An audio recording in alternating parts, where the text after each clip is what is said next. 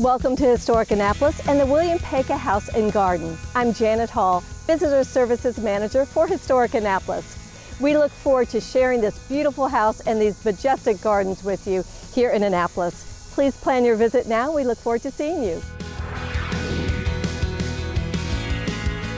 The William Paca House and Garden has a wonderful significance. First of all, it's one of the very first 5-part Georgian mansions built here in Annapolis. The builder in 1763 was William Paca. William Paca was one of the 4 signers of the Declaration of Independence from Maryland. He also wrote our Maryland Constitution, funded us during the Revolutionary War, and was a 3-time governor of the state of Maryland once we became a nation. So it is now a National Historic Landmark, marked around 1965, and it's a story of rebirth in this garden, in that we restored it in order to open it for the bicentennial in 1976.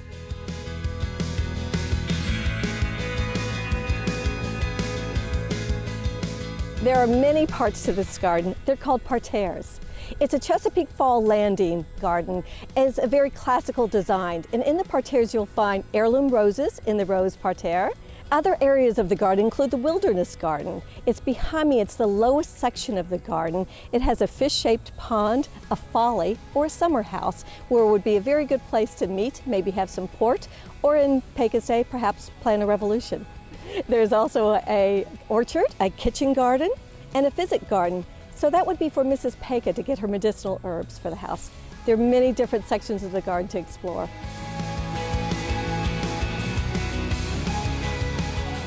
In addition, you'll find all the wonderful needs. We have upgraded and enhanced our cleaning services throughout the house and the garden. There'll be hand sanitizing stations available to our visitors, as well as it's a very easy place to social distance in this garden. Our tours that we offer here at the William Paca Garden are 2 types. You have a self-guided tour, which we have provided a map, a route, and some information about each of the parterres. In addition, you can also schedule a tour with one of our docents. Our docents are both trained in history as well as horticulture, so you'll find a lovely bit of history and all about the plantings that are throughout the garden as well. Visitors are welcome to reserve a tour for themselves on our website at annapolis.org.